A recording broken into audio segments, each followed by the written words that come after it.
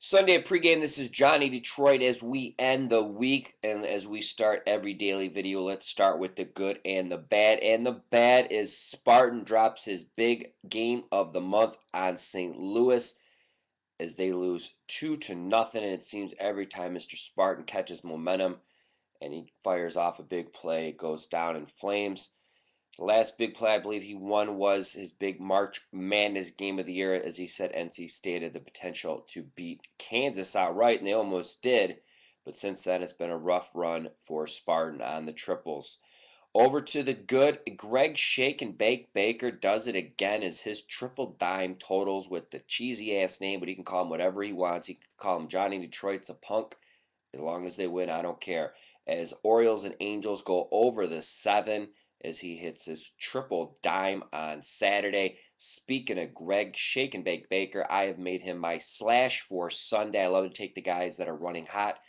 And if you remember, Shaker had a run like this that started off just like this in college basketball. And I believe at one point he was like 22-2 before he cooled off.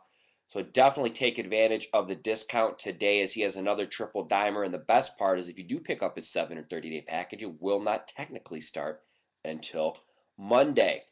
Who else am I looking at? Mike Hook had a monster day yesterday, picking up close to 15 units on Saturday. He has a triple dimer going today. And Steven Over had a big win yesterday. He is now on a 34-21 NBA run. He had all of his big best bets on Saturday. He has a big card up today. I'm definitely looking at Mr. Excitement, Steven Nover. To the free picks and the props section, over the last 7 days, community user J Rob is on a 28-8 run. Yes, he has won 28 of his last 36 selections over the past 7 days. He has 8 plays loaded in the pregame back end, and you could see these yourself, plus all the other hot handicappers overall per sport, for sides, for totals, for net units, for net wins by clicking streaks anywhere within the site.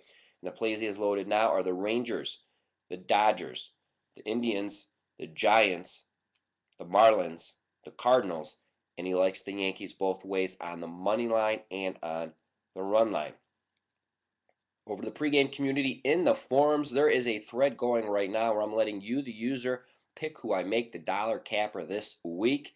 Jump in, take part, and I will be using the community's choice this Thursday for the dollar handicapper. To close out the video, Johnny Detroit's tip of the day is the NBA packages for the playoffs will be up this week. Stay tuned.